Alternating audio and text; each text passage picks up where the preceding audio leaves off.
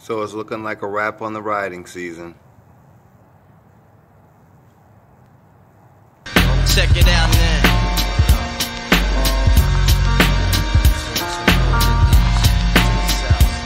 I got you stuck off the realness. We be the infamous, you heard of. Well, this is a sad video to have to bring you folks, but it's that time. I've used up all my powers of procrastination, and this point became inevitable. So to express my true feelings, I can't even do it myself without help, so Florida, take it away.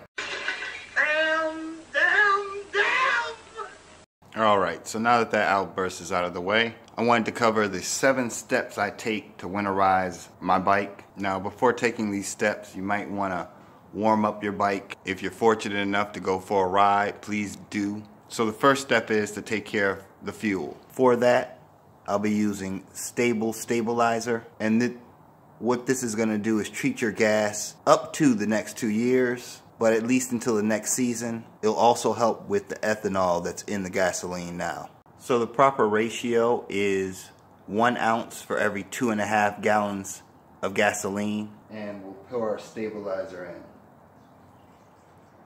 Now you want to fill up your gas tank at the highest level with fuel. This will help with no water getting in the gas tank and no air. As we all know, condensation causes rusting. The reason I put it in the gas can is because if I am able to sneak out for a ride during the winter, the combination of the stable and the gasoline is already mixed, so I can just fill the tank right back up. So the next step in the procedure would be to do a complete oil change. But if you need to see how to do the procedure, here's a link to my video where I filmed a motor oil and gear oil change. Now the third step in my procedure would be to wash the bike. I've washed her recently, so I don't feel the need to wash her again. But I am going to treat the vinyl with a product called 303 Aerospace Protectant. I like the way that gives the bike an overall shine. Fourth thing I'll do to winterize the bike is hook up my battery tender.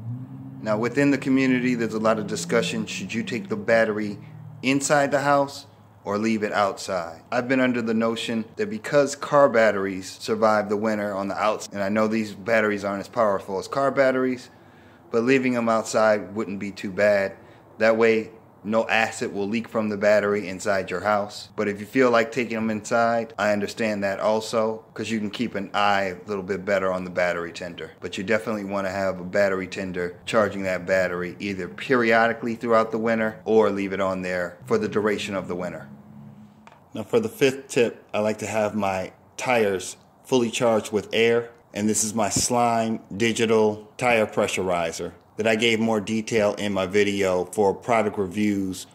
Tip number 6 is that I put my tires on cardboard or carpet on the garage floor throughout the winter. This helps with keeping control of the cold seeping up through the concrete into your rubber, and it also keeps the tires from getting flat spots.